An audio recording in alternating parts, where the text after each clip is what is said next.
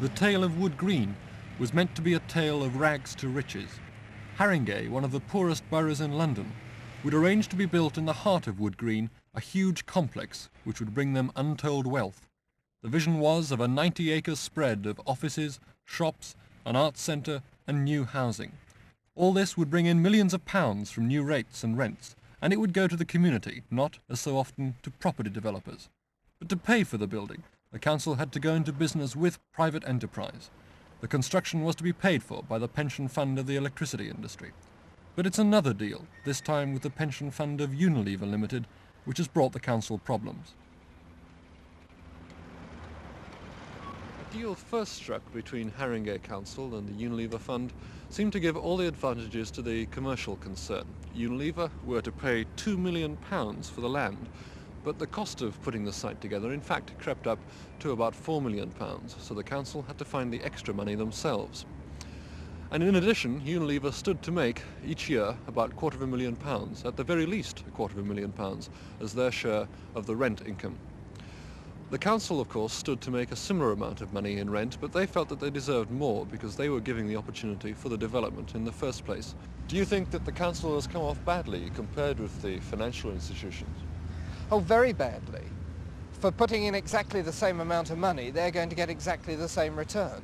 But the council has put in very nearly all the entrepreneurial activity. We've had a complete team of council officers working on this now for 7 or 8 years.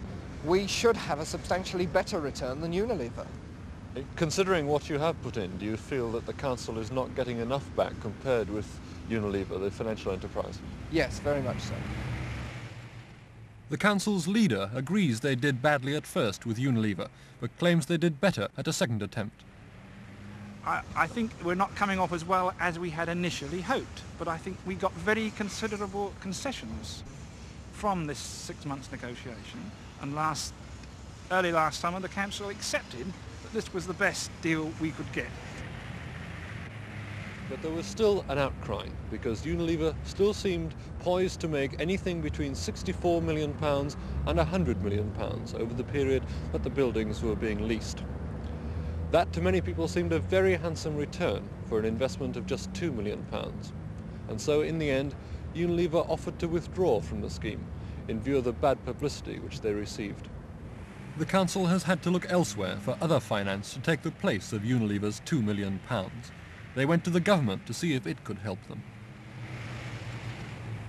Mr. Ware, how did it go in the Department of Environment? Well, we had a very sympathetic reception. The Minister put the problems of the government in the economic climate there is, and the pressure he's obviously under from the Chancellor, and he listened fairly to our case of why we want a greater stake in what is developing in our own borough, and he hasn't given us a no, but he hasn't given us a yes. So the council still doesn't know where the money is coming from, and while they ponder that, there's turned out to be another sting in the tale of Wood Green. We're now driving along Maze Road, but if the Wood Green scheme were built, we'd in fact be driving along the ground floor of a John Lewis department store. Or at least that would have been the case, but it's not the case any longer, because there's been a new blow dealt to the scheme. The John Lewis department store partnership have decided that they can't any longer go on with their involvement. According to their latest report, the partnership, and I quote, feels unable to agree that it should commit itself firmly now to the necessary building contract and borrowing the funds for that purpose. Now that gives the council a very big problem, because they desperately need one of the big, well-known stores to be the centrepiece of their shopping area, especially because that kind of a store would bring in lots of other smaller businesses. And finding an alternative to John Lewis could be very difficult, because already, just 100 yards away, you already see all those big, well-known, familiar stores. Enticing another big store could prove impossible. With such mounting problems, can the council defend such property deals when it's the ratepayers' money at risk?